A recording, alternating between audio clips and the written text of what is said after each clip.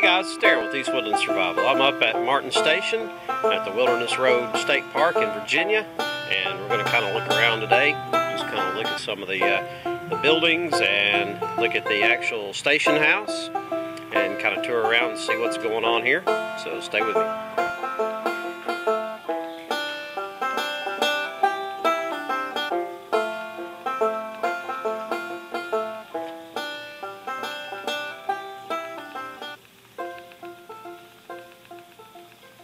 This exhibit before you is a representation of the Treaty of Sycamore Shoals.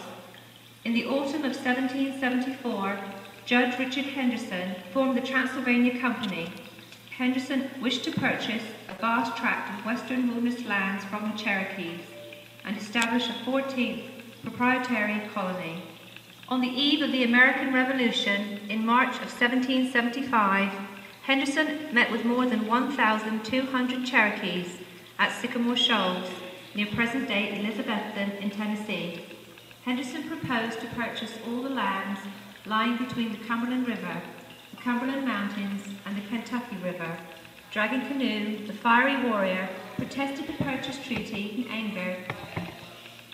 All Indian nations have melted away like snow in the sun before the white man's advance. We had hoped that the white man would not be willing to travel beyond the mountains. Now that hope is gone. Such treaties may be well for men who are too old to hunt or fight.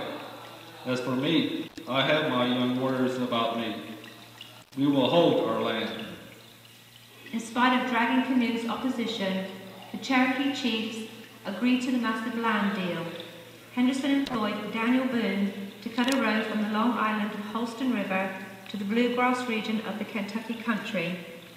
It is said that before leaving to cut the trace, Boone was taken aside by one of the Cherokee chieftains with whom he had been familiar and told, "Brother, we have sold you a fine land, but you will have much trouble in settling it. I have seen a dark cloud over that country." With those words perhaps ringing in his ears, Boone began to cut what we now call the Wilderness Road, a pathway that would change the course of history.